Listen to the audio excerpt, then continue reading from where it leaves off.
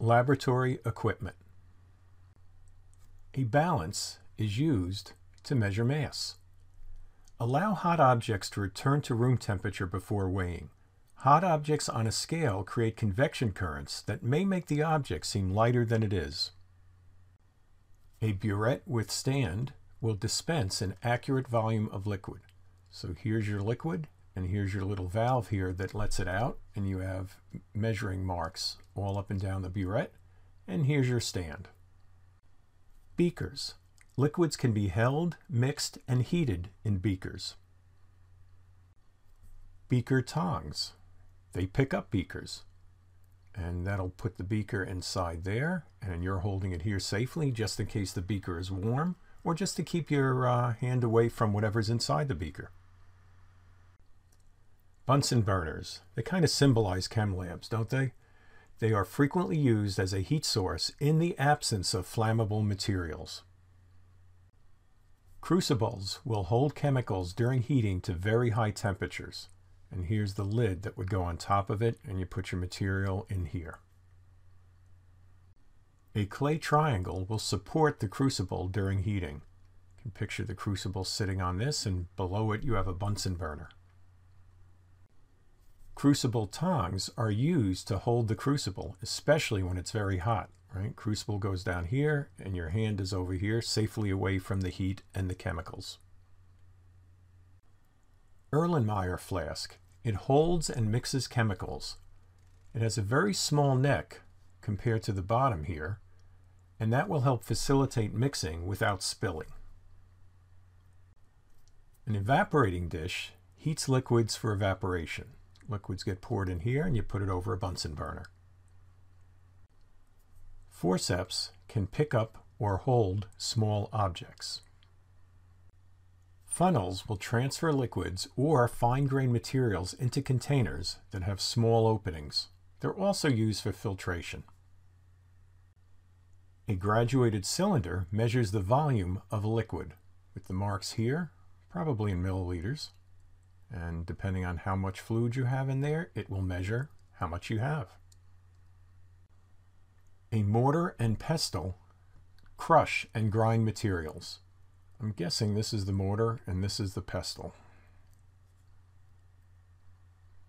A volumetric pipette measures small amounts of liquid very accurately.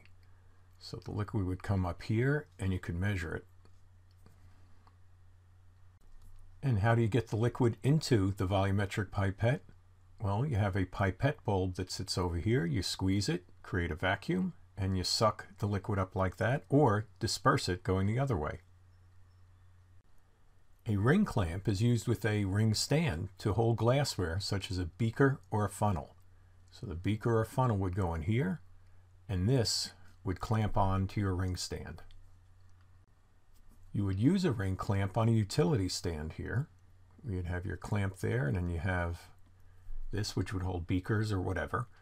So it holds or clamps laboratory glassware and other equipment in place so they do not fall down or come apart. A scupula transfers solids. It's like a little shovel here with a pointed end. A stirring rod stirs and mixes. If it's made out of glass, please be very careful with it. A striker lights a Bunsen burner. You squeeze this here, and it puts this little piece of flint across the metal, creates a spark, and if you've got the gas open on your Bunsen burner, it will light it. A test tube holds and supports the mixing of liquids. A test tube clamp holds a test tube, particularly when it's hot. A test tube rack over here holds several test tubes at the same time. A thermometer, digital or alcohol, we don't use mercury thermometers anymore, that will measure temperature in Celsius. Another type of clamp, a utility clamp, that will secure glassware, and it looks like a test tube would fit in very nicely here, to a ring stand or a utility stand. A volumetric flask prepares solutions to a very accurate volume. A wash bottle rinses pieces of glassware and adds small quantities of water. A watch glass holds solids while they are being weighed or to cover a beaker. Wire gauze. It supports a container such as a beaker on a ring stand while it is being heated. It may have a fiberglass or ceramic center. Now, how is all this equipment stored and maintained?